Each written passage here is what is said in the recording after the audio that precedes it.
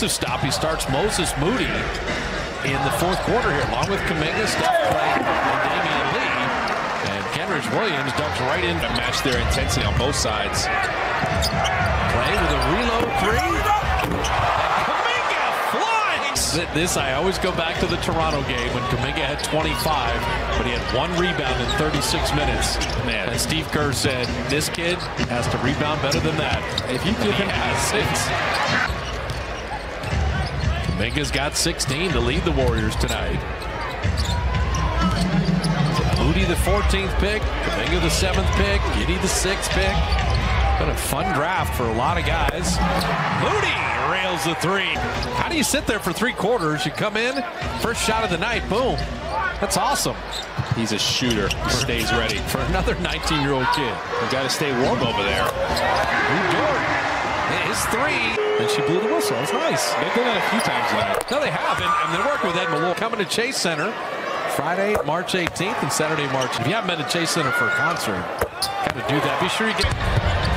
Lou Dort's having a great game. Fun watching him guard Steph. It's fun watching him score on the other end. He's got a good handle, too. Curry give and go. And okay, Gay Curry's this great perimeter shooter. He grinds behind the scenes that people don't see. Took it away. Play D for the 4th time. And Steph come up with a stop. How about number 5? Caps it off. Steve Kerr. Thunder that have owned the glass. Now they're going to get some offensive rebounds because they don't shoot it that well at 40%, but still. When you force the miss, the defensive stop isn't done until you get. The one thing with Moody's 3s, they're all on target, right? You know, I mean, he might be short or long every once in a while. That's a nice pass. Quick, he's got some balance. That Kenrich Williams in the air. So midway through this 4th quarter, 12-point lead in the ball. Warriors looking for their 9th win in a row. Longest winning streak in the NBA currently. Moody right down the lane. And Moody is not just to stand in the corner and shoot a 3. We've seen some great attacking drives as Williams answers with the 3. What a role player Kenrich Williams is for them. I like him. I like his impact. He comes in the game, and he's ready to play with intensity. He's got 10 off the bench tonight. He's been scoring well lately, too. Klay Thompson missing that corner 3, and Tre Mann the rebound.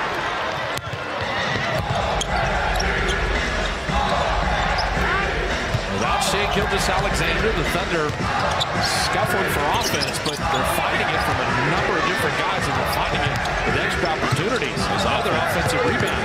They're becoming a problem. They've been a problem. He yanks it back. This is that jumper, and Looney says that's enough. And pulls that board.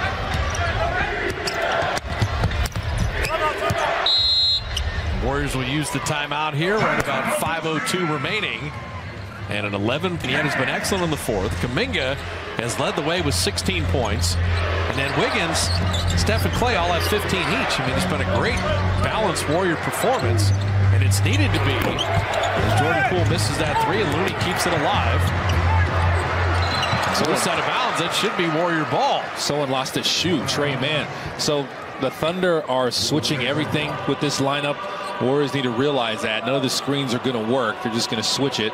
So someone's got to drive by their man. You got to slip some screens. See if you can make them make a mistake that way. Andrew Wiggins checking back in. Everybody knows that Steph Curry is the NBA leader in plus-minus, but Wiggins is top 10 in plus-minus in the league. Good things happen when he's on the floor.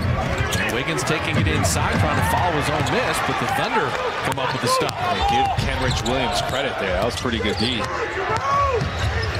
And Jerome missing there. Moody and Looney combined on that defense. That's Looney's versatility. Being able to guard guards, hold his own. Gordon getting downhill, scooping it up and in. That was Looney switching the angle of that screen. He knew his to the basket rolling, and then he's got the finishing IQ. He can make an adjustment. He can sidestep. He's got spin moves. He's got a lot of moves. Too much to deal with. Steve Kerr got Kuminga playing 23 minutes. You got Moody playing the 4th quarter here. Wiggins comes up with the steal. Their help defense has been on point lately. Wiggins head of the key 3 off iron there.